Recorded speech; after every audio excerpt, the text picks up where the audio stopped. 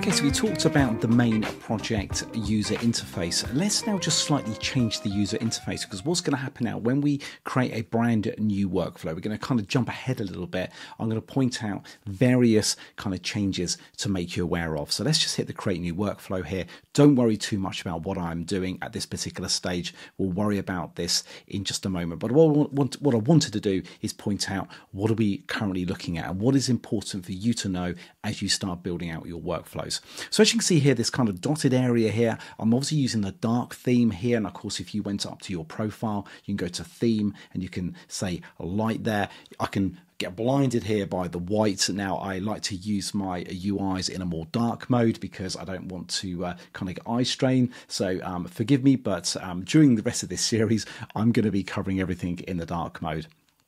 So pretty well much here you see this is kind of your working kind of canvas area, I like to call it. It's kind of where you're going to kind of define all of the logic for your particular workflows within inside a BuildShip. On this particular section here, this is going to kind of build up as you start creating the logic within inside BuildShip. This particular area here is going to kind of expand out, and you can actually move kind of pieces around. You can kind of group various pieces together, but I'll cover that a little bit more. And of course, you want to remove that from view, just hit that little icon there and it collapses. But I like to generally have it expanded. But of course, if your workflows become quite complex and you need a little bit more screen estate, then feel free to collapse that.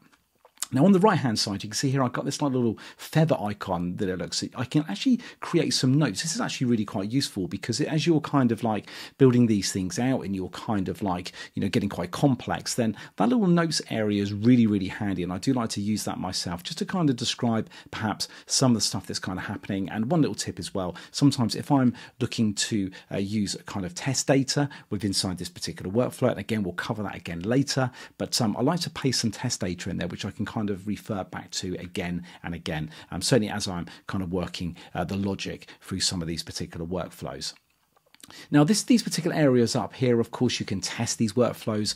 You can version track them. So of course you can kind of go back in history and you can kind of maybe if you've made a mistake along the way and you kind of think, oh, it's all gone horribly wrong, well, you can, of course, you can revert back. And of course, this magic button here is kind of what turns your kind of your workflow in from a kind of like a design mode, and it actually ships it out into production servers. And of course, you can then use that in your other applications. But again, we'll cover that a little bit later.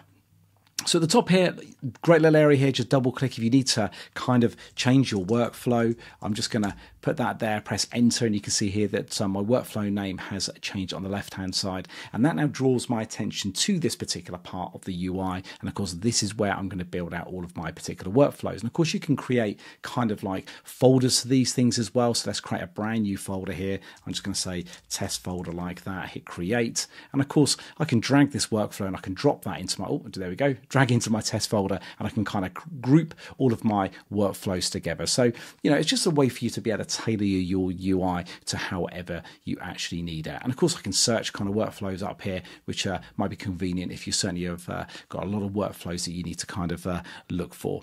Now at the bottom here, I've got this logs area here. I'm not going to expand that at this particular time, but this particular area here, we'll cover this around testing a little bit later. But of course, if things don't play out as you would expect them to when you're developing or testing these things out, you're going to want to kind of expect the logs area there, because it's going to give you probably some critical detail that you're going to want to kind of use to kind of sort of work out what is going wrong with your particular workflows.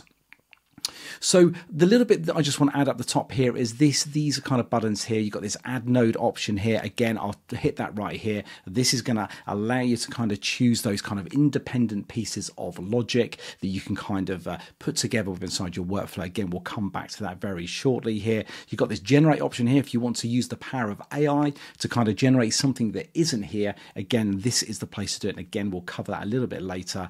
And of course, I've got a convenient option here for you to hit the little pen here, and it takes me straight into that particular panel. So we can come back and cover that a little bit later. So let's now move on to the next part.